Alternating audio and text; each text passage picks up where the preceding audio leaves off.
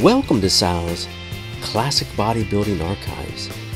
In today's episode, we're going back to November 1980, Muscle and Fitness magazine. Shoulders like a Greek god's, Arnold's deltoid routine. Enjoy. Muscles are simple. They contract in only one direction. So, when you want movement in several directions, you need several different muscles. Or you need a complex muscle group, and that's exactly what the deltoids are. In order to cope with the complex movement of the shoulder joint, the deltoids consist of three basic heads. The technical names for these parts of the muscle group are the anterior, medial, and posterior deltoid, or more commonly, the front, side, and rear. There is no one exercise that will work all three areas of the deltoids.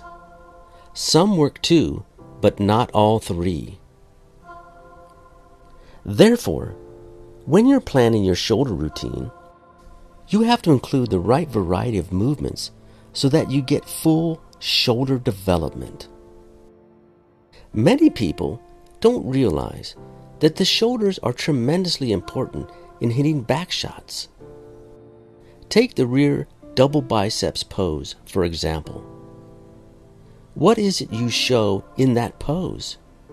Look carefully, and you'll see that the deltoid development merges into the trapezius development, and the traps dominate the whole upper center of the back. You need good lats and a good lower back, but you won't be able to impress the judges with your back poses until you have also fully developed the deltoids and the trapezius muscles. You've got to have it all. Having just part of it won't make the grade. The two basic exercises for the deltoids are various kinds of shoulder presses and a number of different lateral raises. Arnold also uses another variation of the dumbbell press that he calls the Arnold press.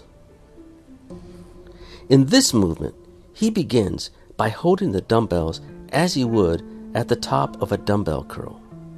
Then he presses them upward, rotating his thumbs inward. This gives him an exercise that's part a press and part lateral, and which works both the anterior and the medial deltoid heads.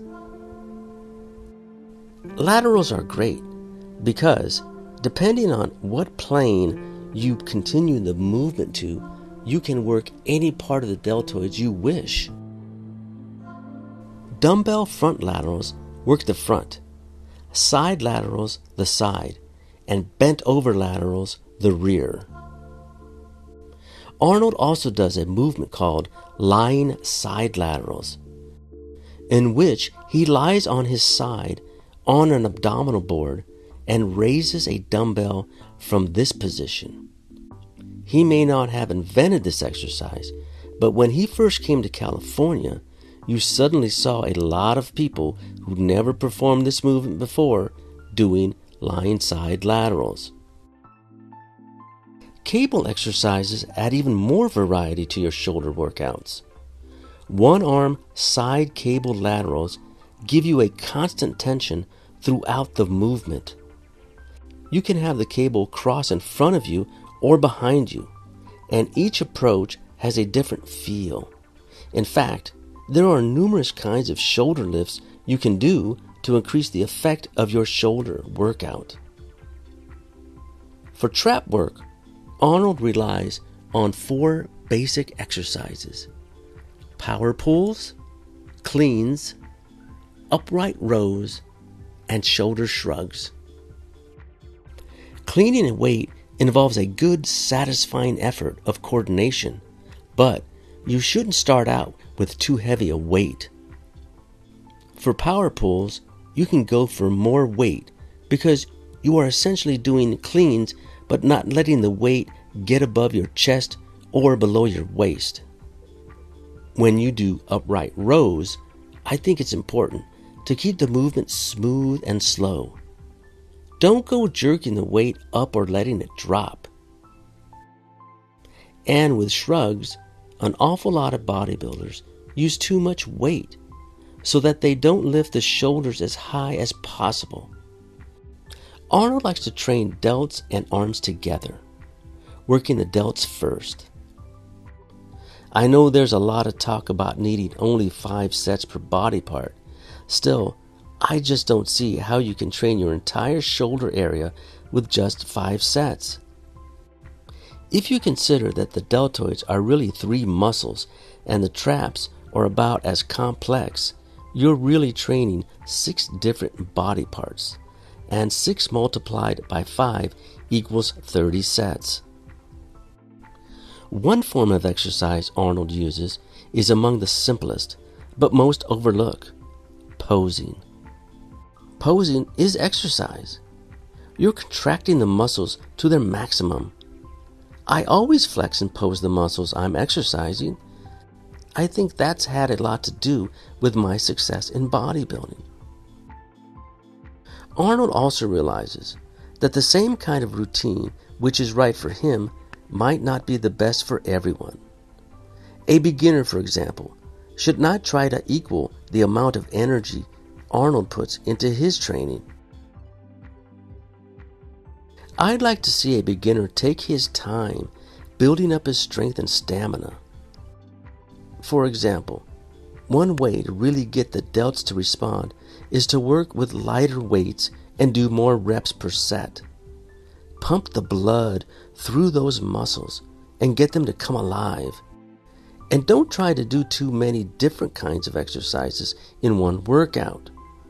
Doing an overhead press, standing laterals, bent over laterals, upright rows, and shrugs is plenty.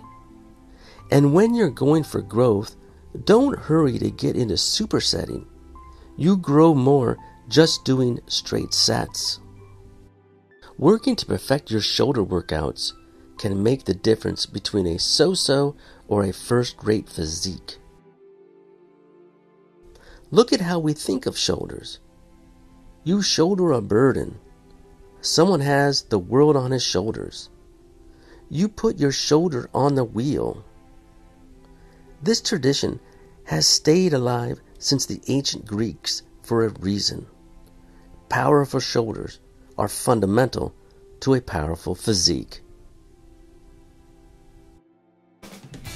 Well, thank you for joining me. I hope you enjoyed today's episode. Please leave a like, comment, share, and subscribe. I would appreciate it. And until the next video, keep training and chasing the dream.